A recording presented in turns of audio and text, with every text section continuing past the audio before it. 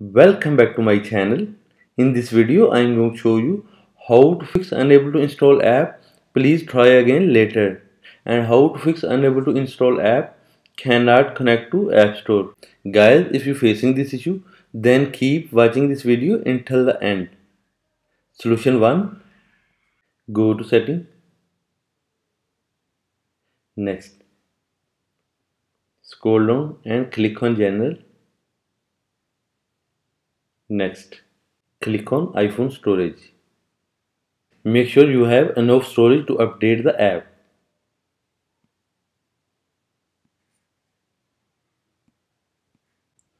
Solution 2. Tap on setting. Go to general.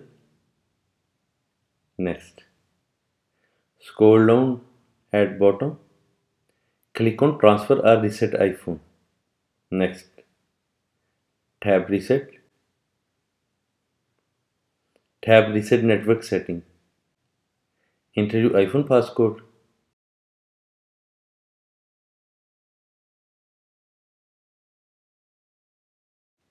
Solution 3. Tap on setting. Next, go to general. Click on transfer or reset iPhone.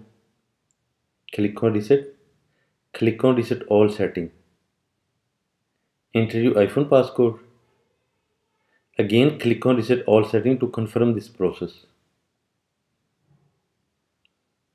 Solution 4. Go to setting.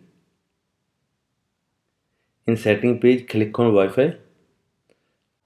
Turn off Wi-Fi. After few seconds, turn on Wi-Fi. If you don't have the Apple ID from which you install the app, you will need to delete and reinstall app. Delete and reinstall app. Press and hold an app. Tap on remove app. Tap on delete app. Again tap on delete in pop-up window. Reinstall app. Guys, if you like this video, please subscribe my channel and press bell icon to get latest update. Thanks for watching.